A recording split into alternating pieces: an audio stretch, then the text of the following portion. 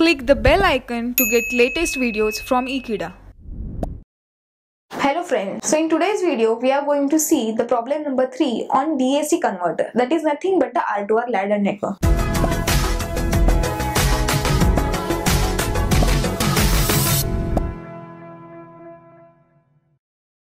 So in this question, a 4-bit ladder DAC is given and we have to find out the full scale output voltage and the analog output voltage if the input is 1011 and the logic 0 represents the 0 volt and the logic 1 represents the 15 volt. So let's start with the solution. For a 4-bit ladder DAC network, the logic 1 is given as a 15 volt and the logic 0 is given as a 0 volt.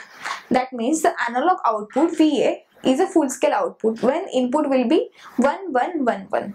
Now very first step while calculating the full scale output voltage is that always consider the output voltage as a full scale whenever the input will be the higher bits, that is all the inputs should be a higher bits. So we all know that for calculating the output voltage the formula will be V3 by 2 plus V2 by 4 plus V1 by 8 plus V0 by 16. Now why we have taken up to the 16? Because this is a 4-bit ladder network. That's why we have taken up to the 4 term, that is from V0 up to the V3.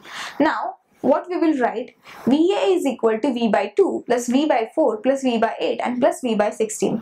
Now we all know that while calculating the output voltage, the higher value, the V is nothing but the plus 15 volt that is given in the question. For example, here is given logic 1 represents the 15 volt and we have to find out the full scale voltage for the logic 1 only, that is the each bit is the logic 1.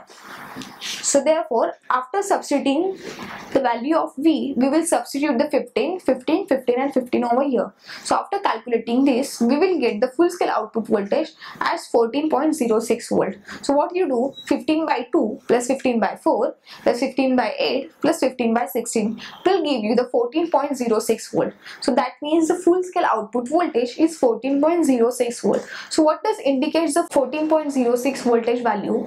That means in the DAC converter, when you will apply the maximum digital inputs, that is the maximum digital inputs are 1, 1, 1 and 1, the maximum analog voltage you will get is nothing but the 14.06 volt.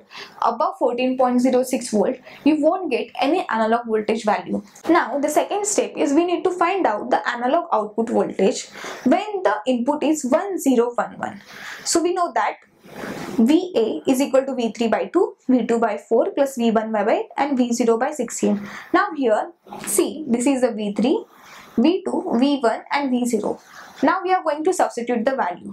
For the 1 represents the logic 1 as 15 volt, V1 represents the logic 1 as 15 volt, and here V2 is 0, therefore we have written the 0 logic represents the 0 volt value, and again V3 is 15. So 15 by 2 plus 0 by 4 plus 15 by 8 and plus 15 by 16. After performing the addition of all this will give us the value of 10.31 volt. So in these problems of the R2R ladder network, the two important and the basic formula is the finding the output of the R2R ladder network by applying the different kind of input. So always consider the value of the logic 1 and 0.